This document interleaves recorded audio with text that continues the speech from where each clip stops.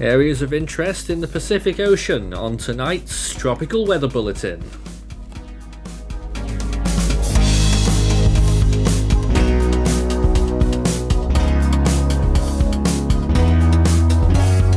And now the latest around the wide world of tropics. Tropical Weather Bulletin for April 18th.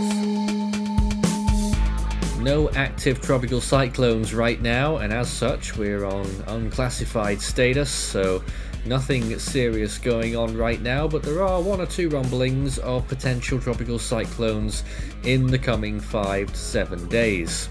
We'll pick that up in just a moment, but first look at the Atlantic Ocean. There's nothing going on here, but it's 44 days until hurricane season. A nice big non-tropical cyclonic low there moving through the Great Lakes region, looking very interesting there, but I assure you nothing tropical in that, and warnings are quite tempered there.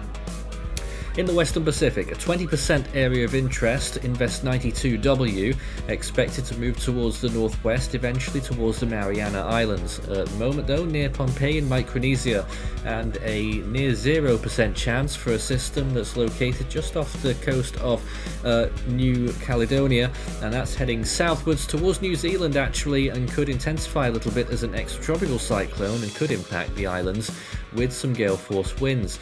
Elsewhere, there's nothing going on right now in the southern hemisphere or anywhere else around the world. There's a look at the Indian Ocean, and you can see there it is pretty desolate, with only a few little areas of convective activity, none of which really affecting land.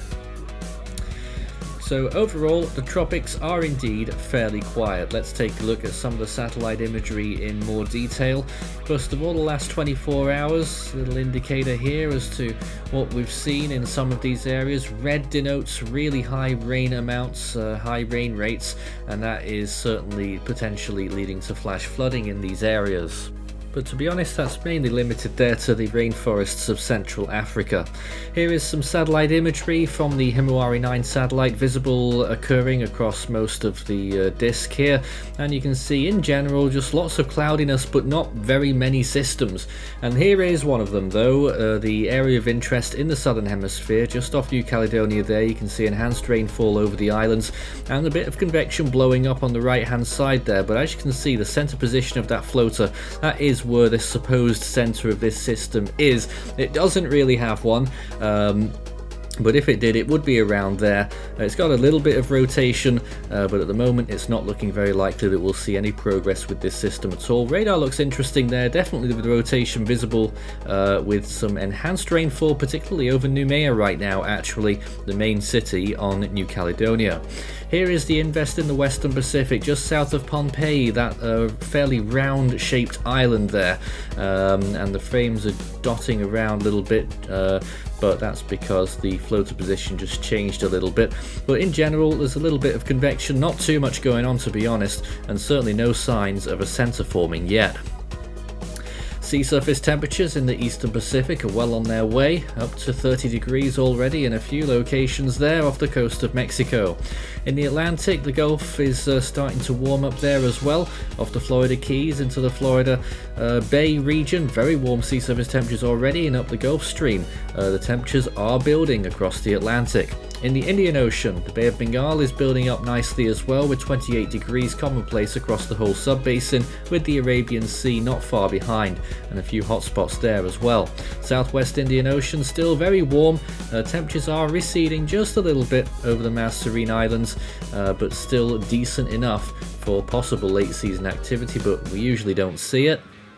And in the Australian region, I mean, the ILSA effect there has really started to show. Those sea surface temperatures have decreased quite a lot. It's the Gulf of Carpentaria now that has the highest sea surface temperatures probably in the world, getting up to about 32 degrees Celsius, and just on the southern part of the Solomon Islands through northern Vanuatu, temperatures are warm. Near that system in New Caledonia, around about 27-28 degrees. It's got only a short amount of time before those sea surface temperatures fall below the threshold.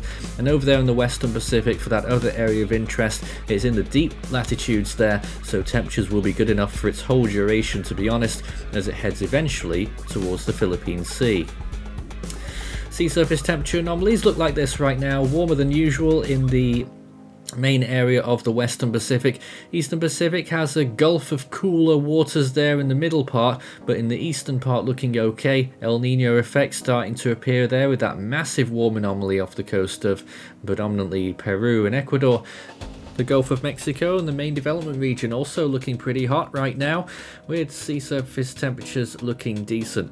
OHC, the oceanic heat content here, still decent amounts across those areas around Vanuatu and Fiji, but not much near New Caledonia.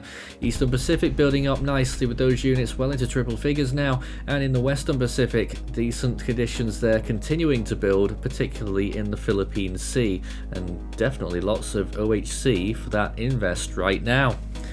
Checking the GFS computer models forecast here over the next 5 days. This is what it shows for that Western Pacific system.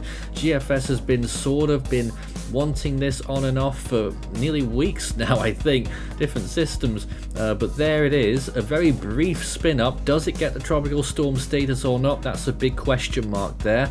Quite similar to its track actually. It does a little swivel to the northeast and then it will eventually turn westwards like a question mark almost, and then continue on towards the Mariana Islands.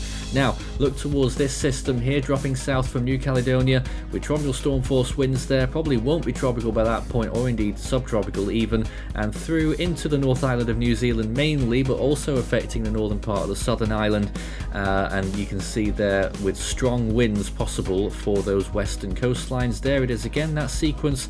This can still change quite a bit. A peak intensity there almost towards hurricane equivalent strength on its way there, but it won't manage to strike at that full intensity.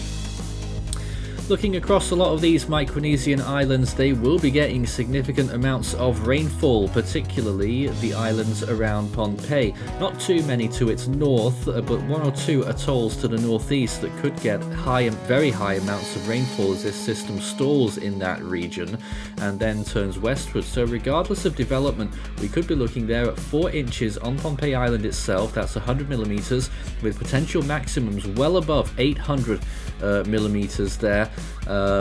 Not 800, sorry, 400 millimeters, but possibly much higher in some isolated locations, and further west towards Chuuk as well.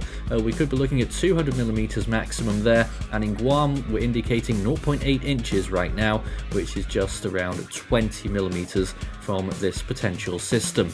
But you quite clearly see the rain profile of that storm as it moves along northeastwards and then west.